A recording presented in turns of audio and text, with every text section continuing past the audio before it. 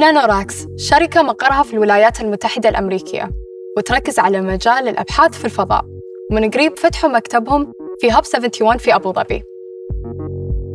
We have, for a long period of time, looked at the long-term effects of climate change, population growth, and desertification.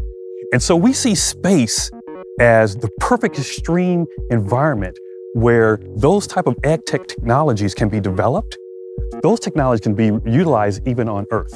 As we go into the moon, Mars, and even beyond, we have to bring our own food, our own solutions in order for us to be sustained in these areas.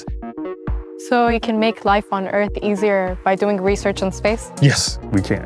Because what happens is if you send what we call novel seeds or crops or microbes into space and expose them and stress them with high levels of radiation, low water, low gravity, they're stressed out to the point where their genetic makeup changes. And some of those, you bring them back to Earth and you can put them in the desert and it can bloom in the desert. And the UAE is looking to the future and looking now, hey, we need to start using our technology to grow our own food here, whatever way we can. And so what we're doing is something that's never been done in the world before. We'll have the first agricultural space technology center here in the UAE. Because we believe that this region is going to be a big, powerful force in the exploration of space. 1969 at 9:32 a.m. Eastern Daylight Time.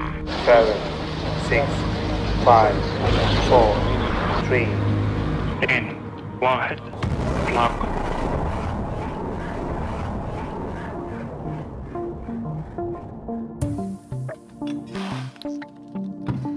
يعتمد الذكاء الاصطناعي والتكنولوجيا الذكية على شبكة برودباند الآمنة وسهلة الاستخدام، وهذا الاعتماد كان حساس جداً على الحكومة الإماراتية، فاتجهت إلى شركة ياسات حتى توفر لها شبكة موثوقة وسريعة، وكذلك اتجهت الكثير من المؤسسات والحكومات لهذه الشركة.